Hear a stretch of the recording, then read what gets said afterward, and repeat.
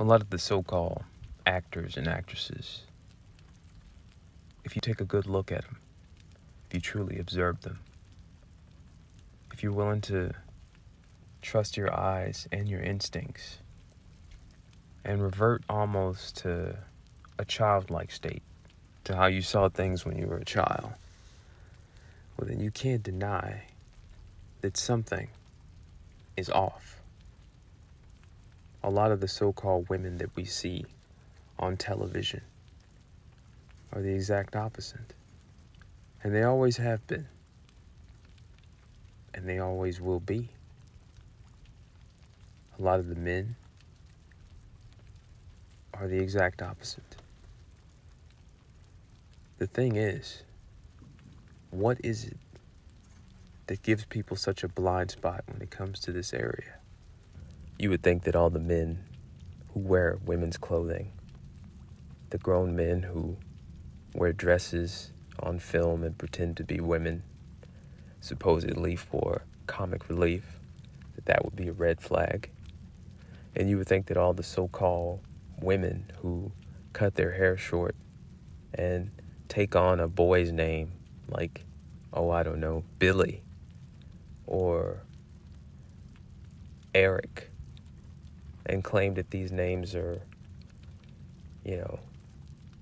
multi-gender, both male and female, that would be a red flag. But it's not. The reverse of everything has become the normal, the new, open normal, the normal that used to, it wasn't as in your face as it is right now.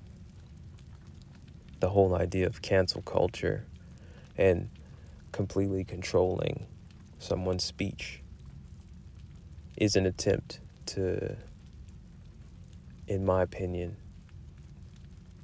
influence thought, to control your perception, and to give you a blind spot, to make it so that you can't see because you're misinformed, because you're uninformed. It's as if they put neural roadblocks in people's minds where their brain can't process truth. I'm reminded of a saying: those who have eyes and do not see, those who have ears and do not hear. Because the truth is, if you look at someone, an actress, so-called actress, like Angelina Jolie, and you see a woman, a 6-foot-tall woman, looking at this character, at this individual, well, then you are horribly misinformed. And you're out of alignment. And you're not in accordance with your own mind. And what I mean by that is you're not able to process truth. Because this blind spot, I believe, has gone on long enough. The men, the women, the lies, the crossing of genders. It's been so pushed, so presented, that people forget that the theater, the plays, the showmanship of Shakespearean portrayal of stories, the enacting of life on a stage originated with men playing both the male and the female parts, with Romeo and Juliet being two men kissing on a stage in front of everyone, of this being open Roman culture, of this being Sodom, of this being Gomorrah, of this being the earth in a state of perpetual cognitive dissidence. a state of free love, of full acceptance of every lifestyle, of every bad choice, of every wrong decision, of a deviant mindset. In some places on this earth right now, the draconian, tyrannical, societal leadership would put you in what is known as jail, imprisonment, for simply stating what I'm stating, for simply calling out the truth, for calling a spade, for calling a man, no matter what else he decides to put on his face or his body, or what parts he decides to remove or what parts he decides to add, for calling a man, for calling a woman. There was once a time when it was believed that these people were shunned. There was a time when people believed that they were such a small minority of the population, and they thought that there was no way that they would ever assume any real semblance of power, that there would ever truly be any mass taking over of people's mindsets, of the heritage and culture of homosexuality being openly taught in a classroom to students.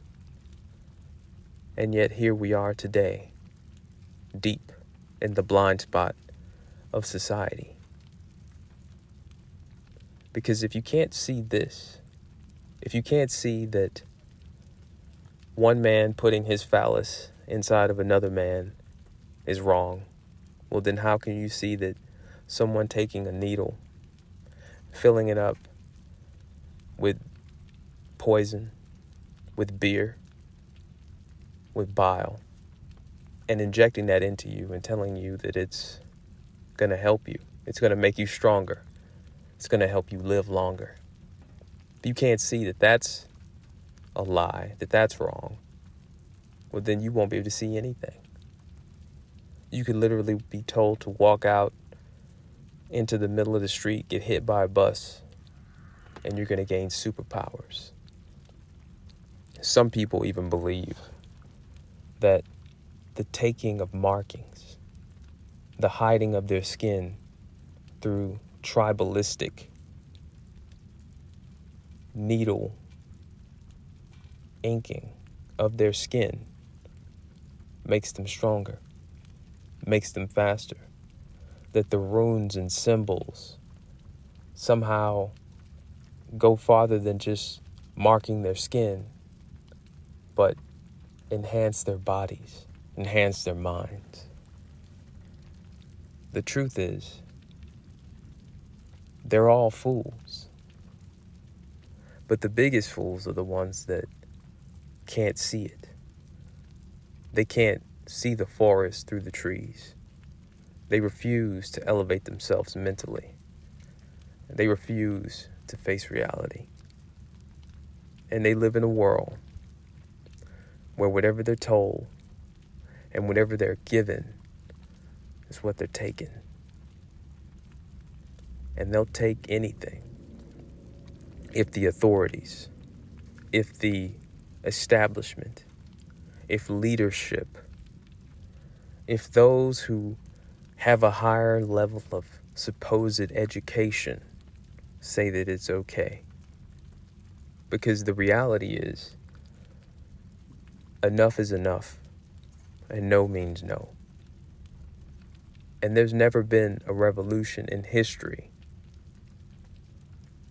that has ever been without violence. It's just never been.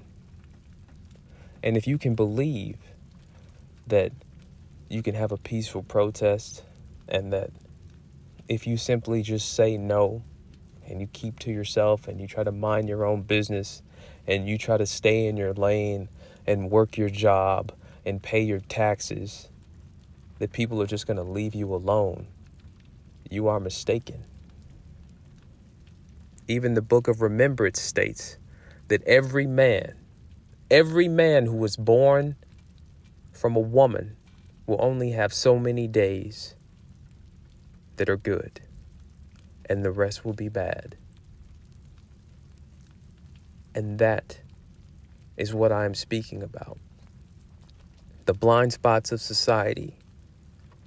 I believe we've been living in them.